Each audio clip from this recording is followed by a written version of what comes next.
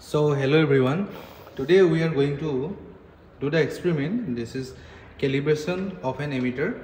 See, for this experiment we need 2 meters of ampere. This is AC, this is AC. So we need one lamp load and one rheostat.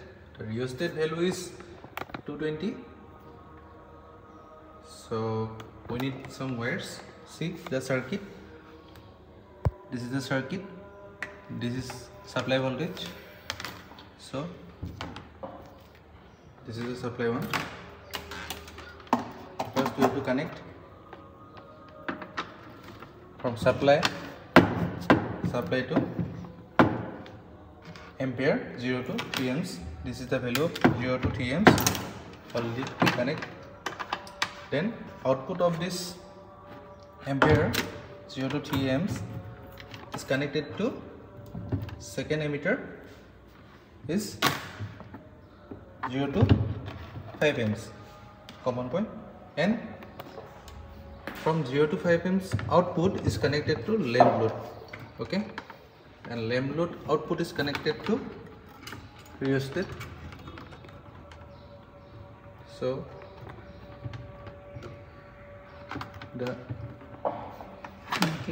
So from this output 0 to 5 amps output is connected to lamp load.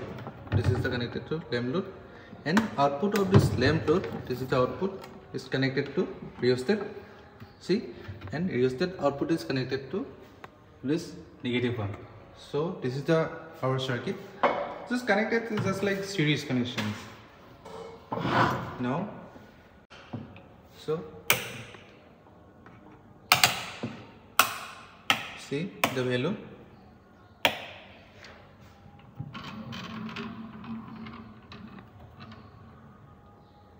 First we have to switch lamp, then we have to fix it the rheostat at the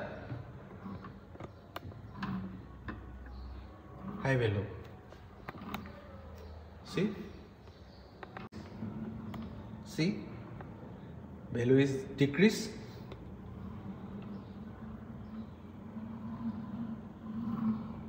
So value is decreased up to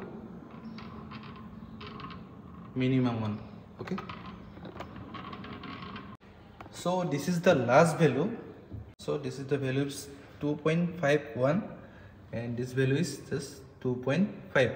We are connected to 5 amps, so we have to take the lower division scales. So see, this is the 2.5 and this is 2.51.